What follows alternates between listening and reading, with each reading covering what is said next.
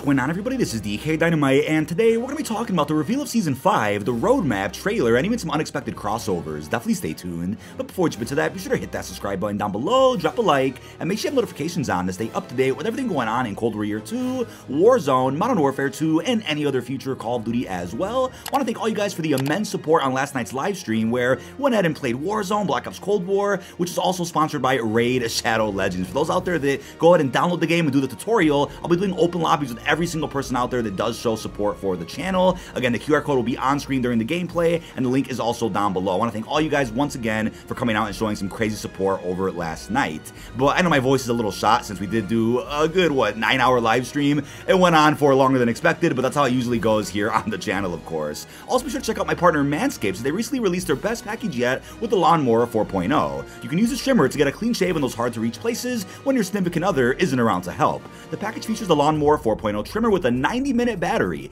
the Weed Whacker trimmer for your nose and ears, the Crop Preserver deodorant, and the Crop Reviver toner. You also get some boxer briefs and a really nice travel bag. Be sure to use code Twitch20 to get 20% off all orders at manscaped.com. Now, the first thing I want to start with is this report from PlayStation Size, who is claiming that a new update has been added to the database for Black Ops Cold War. It's unclear what's in this update. I'm sure we'll end up knowing a little bit more about it at some point early next week, but as of right now, we could just predict that it'll be more bundles, which I'm totally cool with. But if it's anything more than that, such as a map or some weapons, even a game mode, I'm totally on board with that. I know many months ago, there were a lot of rumors and claims that Slasher Deathmatch was coming back to Cold War. It was going to be similar to Scream Deathmatch, just without that Halloween twist. But I think, considering Halloween's just around the corner now, might as well add that back in for like a little Halloween event that we could see maybe in Cold War, Vanguard, and Warzone. We'll have to wait and see how that ends up working, but fingers crossed for the best possible conclusion to my Black Ops Cold War coverage here on the channel. And either way, it's been an absolute honor covering Cold War for longer than I could have expected here with Year 2. But other than that, it was also confirmed today that Season 5 is indeed 100% the final season for Vanguard and Warzone 1. So for those out there that didn't want to believe those rumors a couple of months ago, listen, I totally get where you guys are coming from, because there was a Season 6 for MW and Cold War. Why would anybody believe there wouldn't be a Season 6 for Vanguard? Despite the game's shortcomings, despite the low interest in Vanguard altogether,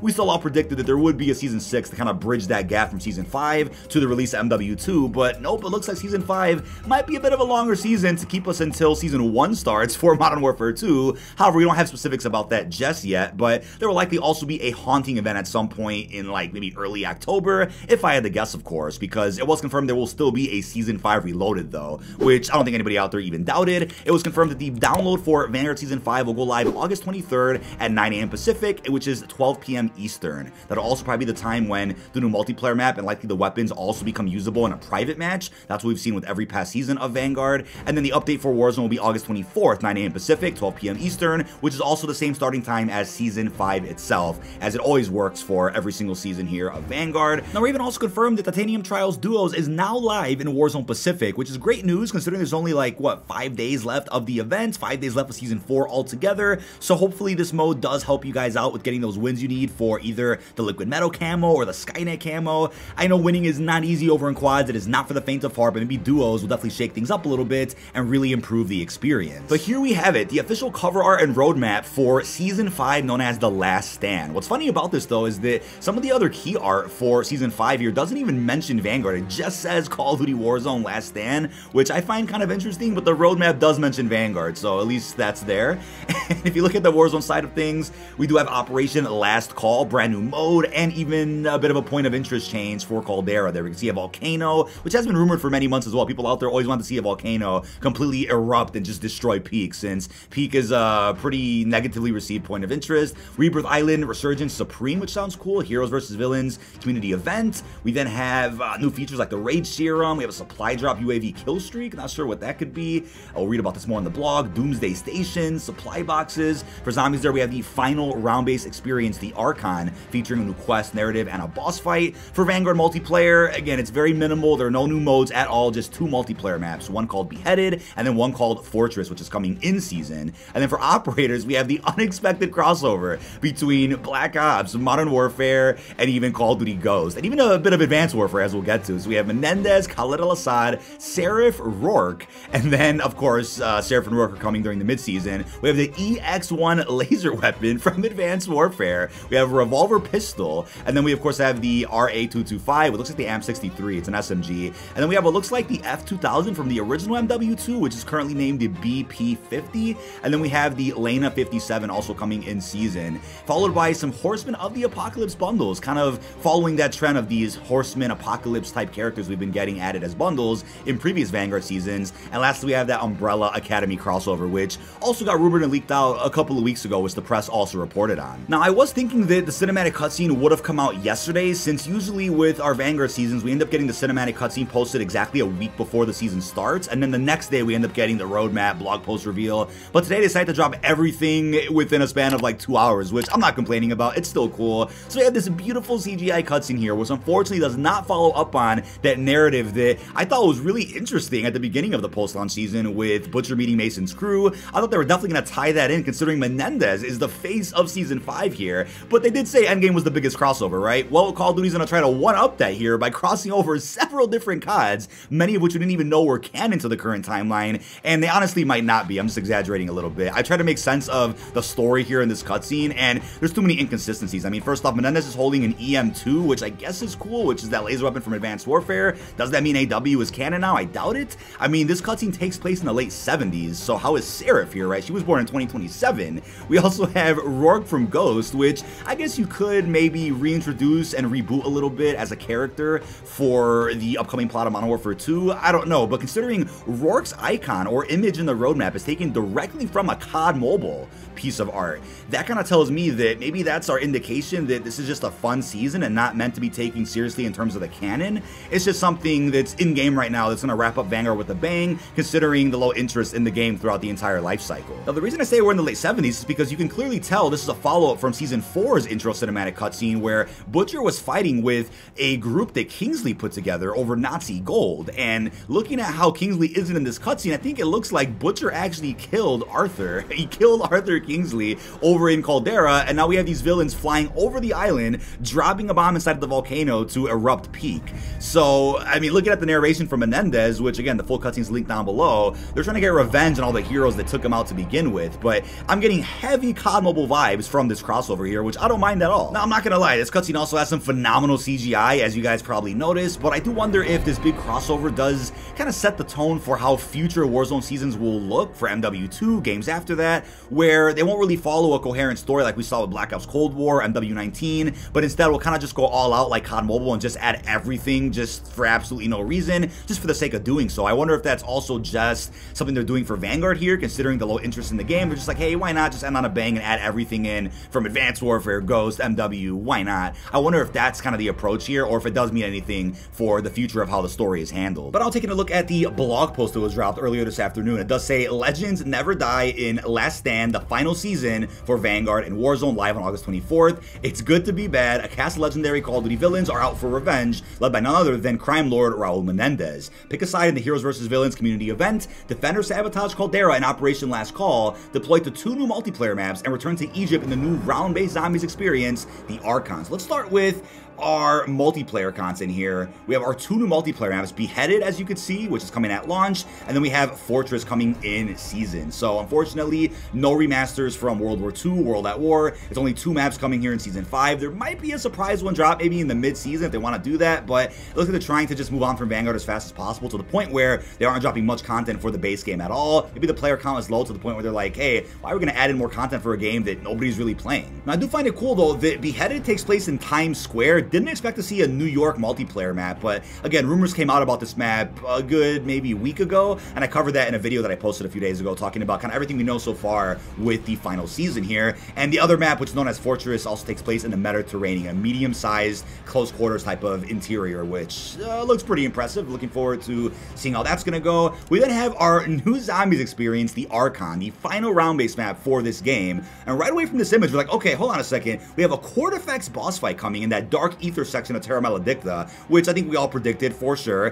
One of the weapons we could see in this image as well. We have the Wonder Waff, we have a ray gun there, we have the Decimator's shield from Terra Maledicta. So I don't think we're getting a new Wonder Weapon in this map. If we do, that'll be fantastic. But for now, we're at least gonna get all the returning Wonder Weapons from our previous maps over in Vanguard Zombies. As it says, from a Cursed Desert battle from a cursed desert battlefield to the heart of the Dark Ether, pass the trials, confront the construct, and defeat the Archon in the epic conclusion of Vanguard Zombies. The final battle approaches, get ready to return to Egypt and take on new quests in the finale of Vanguard Zombies following the tragic secrets unearthed at Shinonuma, gather crucial intel, survive round after round of the undead, and face off against court effects and the deathless within the Dark Ether itself. You need every advantage you can get, so be sure to hit up the perk fountains, Altar of Covenants, Tome of Rituals, and the Pack-a-Punch machine, and prepare for a larger-than-life final battle.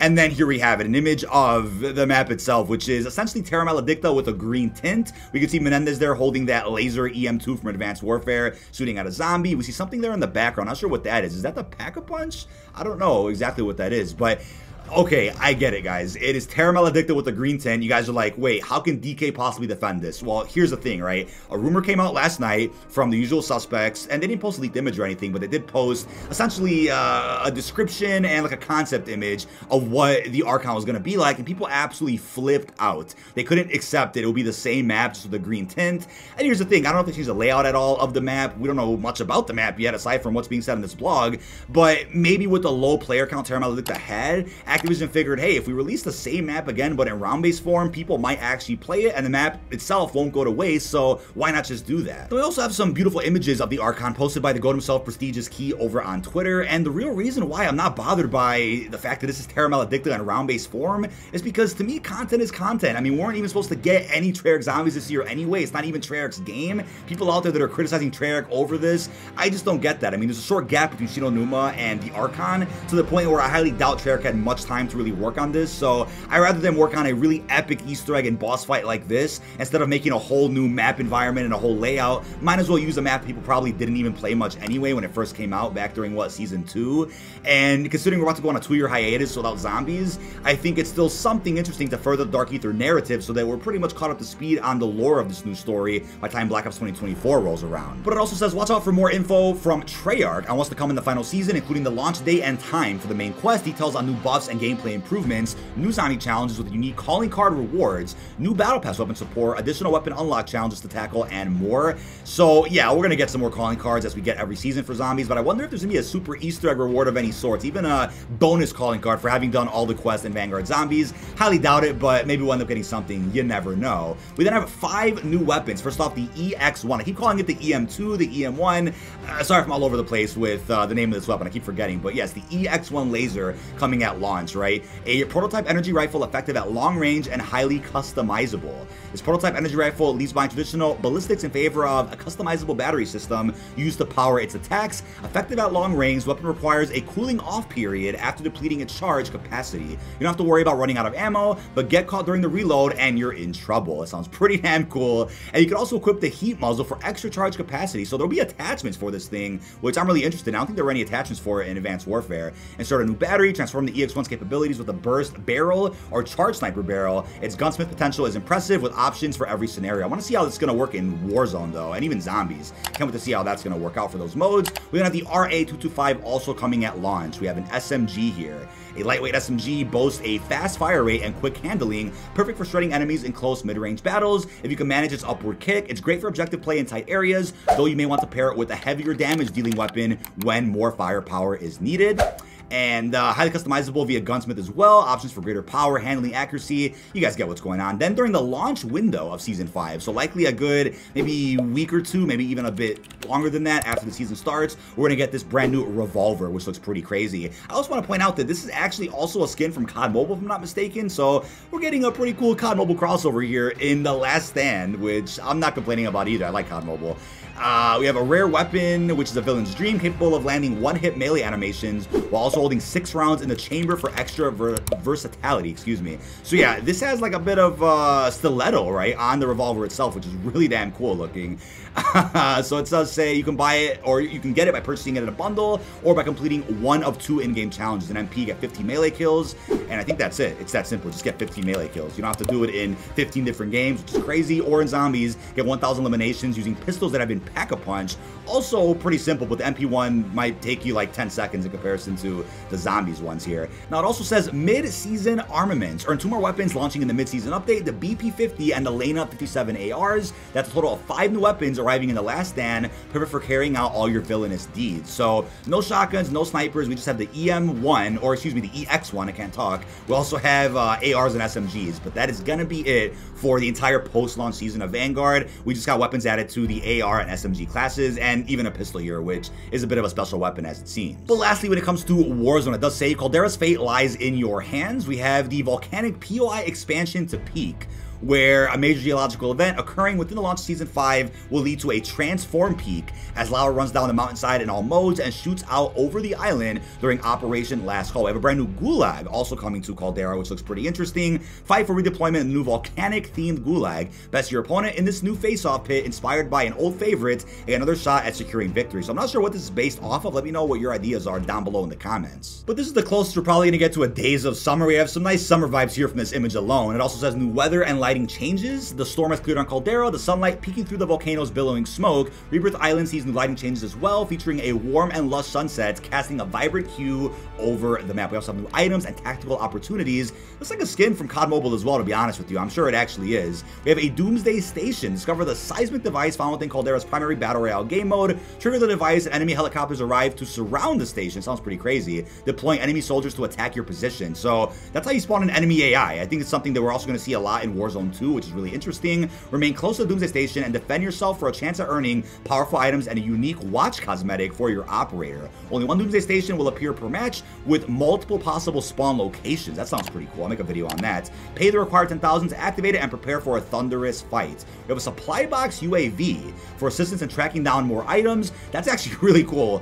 It will mark nearby unopened supply boxes on the player's tac map for around 15 seconds. Find a supply box UAV in supply boxes or purchase one at a buy station. That actually sounds impressive. I also hope this makes the Warzone 2 on day one. We also have personal supply box. Track down the extremely rare crate with the assistance of the supply box UAV to acquire your favorite loadout weapons in Warzone. Each squad member gets a huge XP boost as well. That's actually pretty cool. We have the Rage Serum. Fuel upgrade allows you to become violently unstable, resulting in a vicious, effective boost to your close quarters fighting. So maybe something like Crank, but over in Warzone. That's going to be interesting. Now we also have the new mode Operation Last Call coming at launch. So cool off things or cause mayhem. LTM inspired by S&D. You can choose to defend Caldera by defusing bombs around the island or sabotage it by detonating the explosives at designated bomb sites. Witness 2 different outcomes depending on your performance and your intent to cause chaos. I'm really excited to see that because S&D is life. So seeing that in Warzone is going to be really interesting. We're going to have Lava Rock.